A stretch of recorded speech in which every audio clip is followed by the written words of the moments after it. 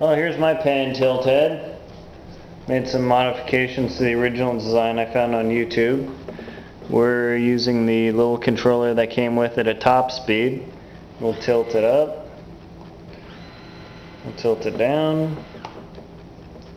You can see a little backlash in the gearing and the balance there, so I tend to weight the back end just a bit so level shooting doesn't bounce around.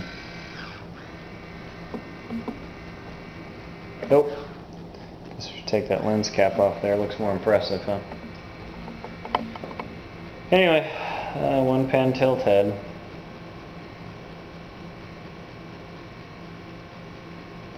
And coming up here, you can see the gearing mechanism, and whoa, man, that thing's really long. I need to get a heavier weight closer in. So there's the gear system. Now we will fly in here.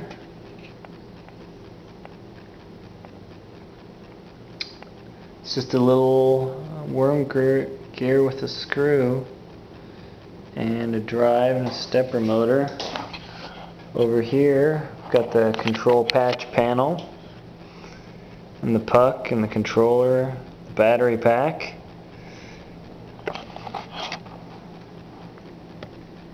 Not too shabby. Took much longer to build. I did put bearings right in here.